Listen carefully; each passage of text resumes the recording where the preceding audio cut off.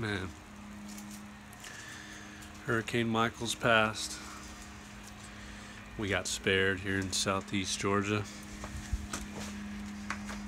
Poor guys over in the west side and Panhandle, though, smoked. Prayers for those guys. But it's super beautiful today. I just can't believe. Sometimes after the worst storms, you notice it's like this beautiful weather comes right after it. And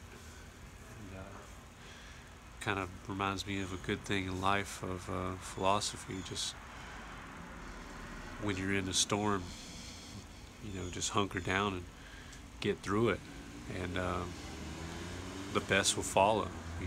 Good things happen after the storm. So no matter what you're going through, make it through the storm. Just stay strong and just keep pushing on. It'll be worth it.